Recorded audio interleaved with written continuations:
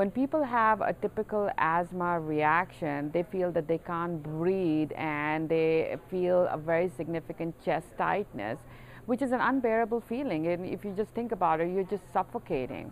If you imagine how the lungs are, there is a lining problem. And when you have a trigger factor, whether that is an intrinsic or an extrinsic, that results in an acute asthma exacerbation, that triggers involves the lining of the airway, and hence you have mucosal thickening, which also produces chemicals that causes a bronchoconstriction, broncho meaning airway, and that constrict.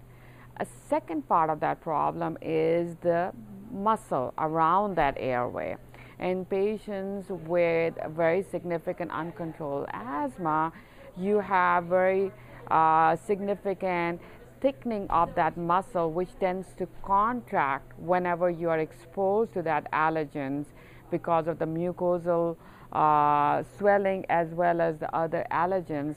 And this dual process results in the airway becoming very, very narrow.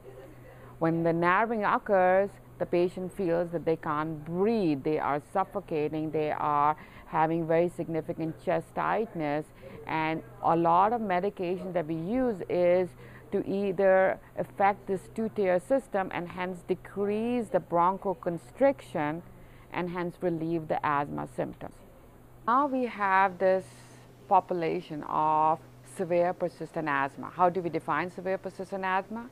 Our patients who've had, despite being on optimal therapy, has had relapses and has required 2 courses of steroids, 2 hospitalizations or 2 ER visits or even office visits for controlling their asthma.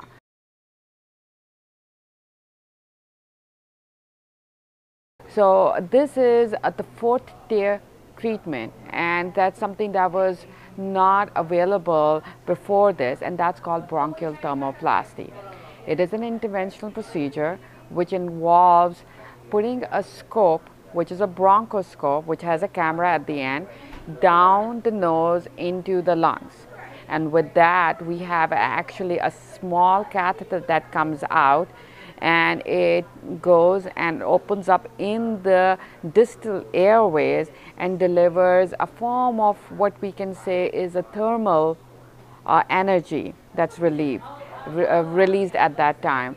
And it causes the smooth muscle not to be able to contract.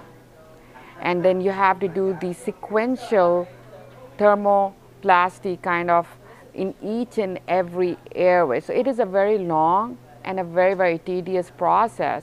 But what it affects is remember, if we talked about, one is the lining, so it does not affect the lining. It doesn't affect the mucosal response to the asthma, but it affects the second part, which is the most constraining part, which is the muscle contraction. And the muscle is unable to contract as a result of that. And we have published data, which is kind of unheard of, that is up to 5 years, that shows that that therapy works. More than 50% reduction in your hospital stays, in your ER visits, in your office visits, and the amount of steroids. Over here at Advocate Christ, we're not only doing the procedure, but we're doing it as a part and parcel of the whole asthma clinic. So we have dedicated staff that actually monitors and follows these patients in as well as outpatient, so that they don't fall through the cracks and are able to follow through with it.